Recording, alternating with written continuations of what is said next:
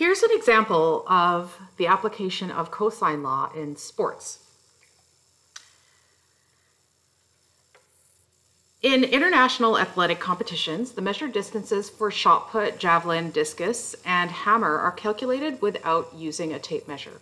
This process increases the speed and reliability of measurements while at the same time keeping the sport officials safe. You don't want to get hit. An instrument known as a total station measures from the instrument position to the center of the throwing circle, as well as from the instrument position to the point of impact. The station reads the angle between these 2 points, and the information is sent to a computer to calculate the thrown distance using the law of cosines. So here's a little diagram of what that looks like. Now, our example here says at a provincial track meet, a total station has been set up to record the data for the javelin throw.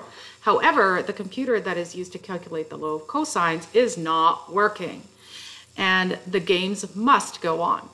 Manually calculate the total distance from the throwing circle to the point of impact, given that the distance from the station to the center of the circle is 60 meters. So that's right here. Now, the distance from the station to the point of impact is 70.2 meters, and the angle between these distances is 53.2 degrees. So that is this angle right here.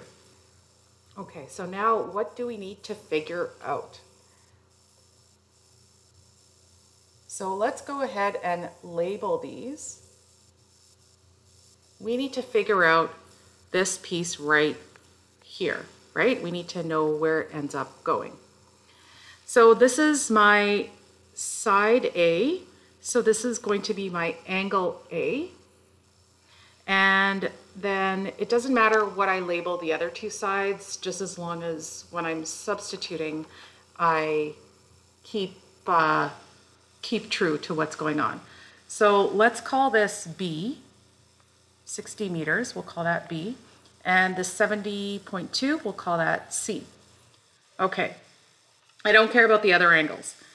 So now I've got my formula, which is going to be a squared, because I'm going to eventually solve for a. So I've got a squared equals b squared plus c squared minus 2b times c times cos of angle A. So we're going to make our substitutions, and we're going to solve for our a. So this gives us a squared once we do all of these calculations here. And then we end up square rooting both sides and get A is equal to 59 meters rounded to 1 decimal place.